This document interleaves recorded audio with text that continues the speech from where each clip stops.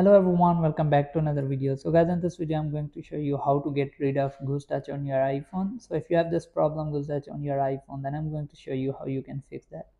So first of all, make sure that you check accessibility setting on your iPhone. Accessibility setting may have impact on your touch of your iPhone. You may have unintentionally activated touch accommodation, assisted touch, back tap, or even a function that recognizes tap on your iPhone back. To adjust this setting, simply click on setting, then click on accessibility.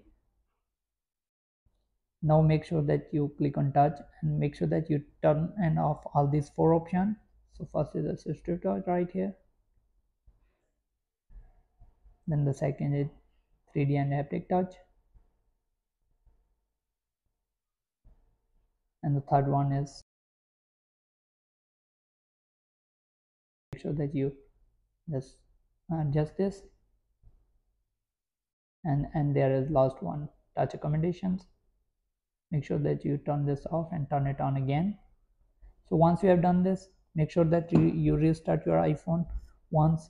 After this guys, make sure that you stop using third-party accessories like the USB cable or the hand-free. After this, clean your iPhone, or you make sure that you change the protector of your iPhone. It can cause a problem with your iPhone Goes Touch. After this, if there is any update available in your iPhone, if your iPhone is asking for software update, then go to general, click on software update, then download and update your iPhone to the latest version. So as you can see, if there is any update, then simply click on download and install. Make sure that you update your iPhone once. After this, make sure that you go to App Store, then update all the apps. So if your apps are asking for update, make sure that you click on update all and update the apps once on your iPhone.